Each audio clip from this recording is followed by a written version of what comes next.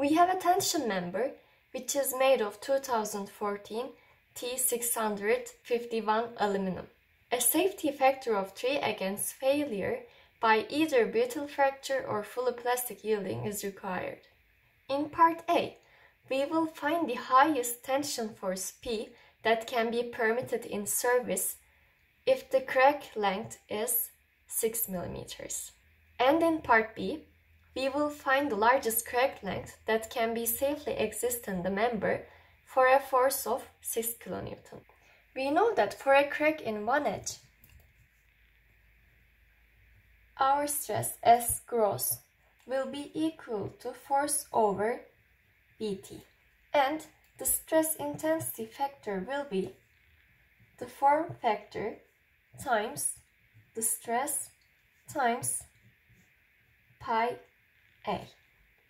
And we know that alpha is A over B. Let's move to Part A.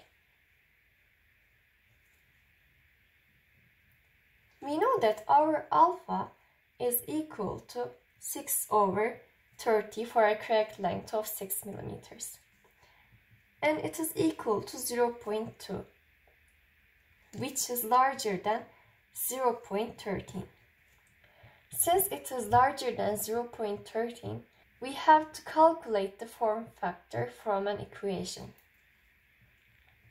And our stress intensity factor will be equal to form factor at 0.2 times Sg times Pa. From figure 8.12, we have the equation for form factor such as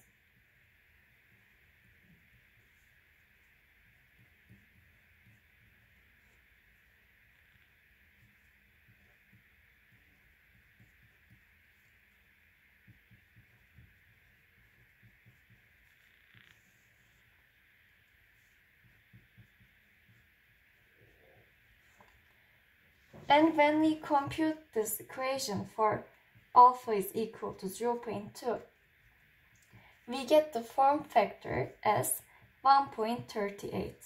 So we can say that the stress intensity factor will be equal to 1.38 times the force over 30 millimeters times 4 millimeters times square root of pi times 6 millimeters.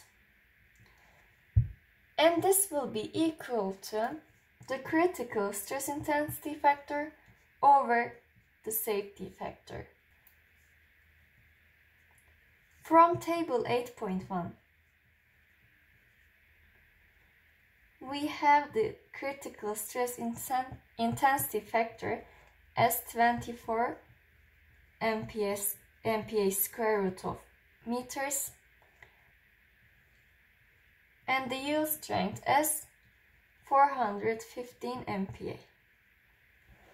Since the safety factor is 3, we can say that 24 over 3 MPa square root meters will be equal to 1.38 times the force over 30 millimeters times 4 millimeters times square root of pi times 6 millimeters. And we will obtain the force is equal to 5.07 kilonewtons. Let's move to Part B. In Part A, we already said that the critical stress intensity factor over the safety factor will be equal to the form factor times S gross times pi times the critical crack length.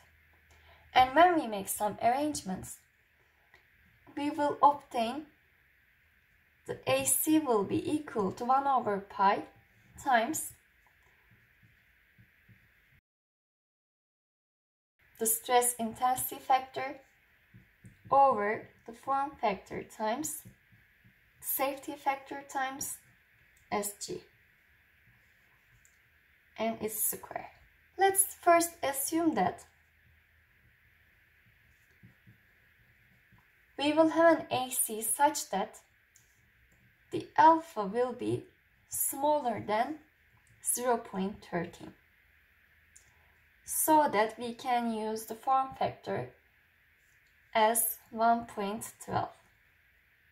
When we compute the equation considering f as 1.12, we get an AC value which is equal to 6.496 millimeters. But when we calculate alpha,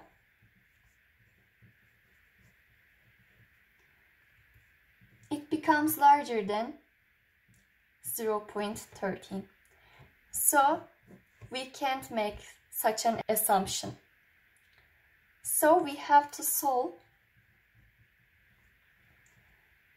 AC is equal to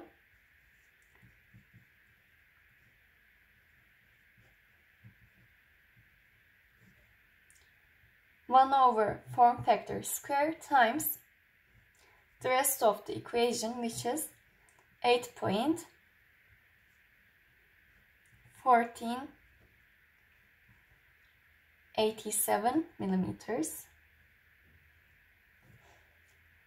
And when we solve this equation, we will get the critical crack length is 4.81 millimeters.